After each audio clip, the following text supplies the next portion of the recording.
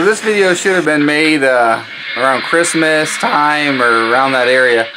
I got this set and the dining car wouldn't light up, so I sent it back to Germany.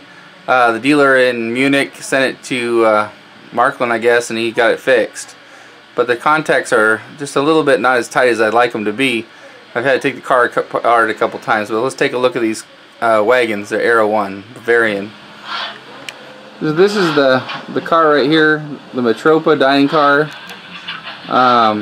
They light up on the tables, kind of like the Orient Express set I have, or the Rheingold sets I have. Really nice when they're all lit up and it's working fine. The other coaches, and there's 6 wheels on that dining coach, which is nice. The print is really small. It's you almost need a magnifying glass to read it, or at least I do. Here's the dining car at nighttime. It's all lit up inside. Looks good. What's nice is the right there, the Munich and the Bavarian coat of arms on the top there. Really looks nice, really fine detailed on the cars. This is the last car's a 3rd class, the dining car.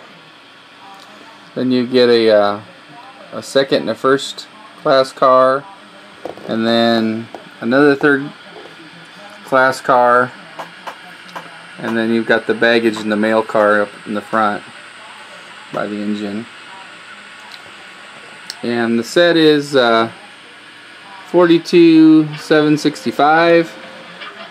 It just says Schellzugwagen Set Epic 1.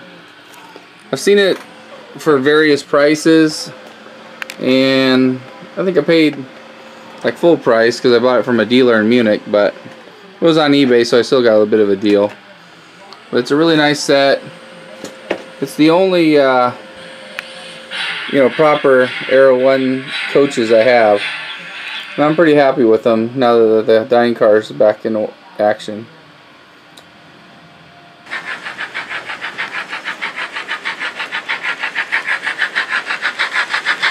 This engine right here I saw in real life at the Nuremberg Museum. It's a really nice engine. Had a short running life though on the rails.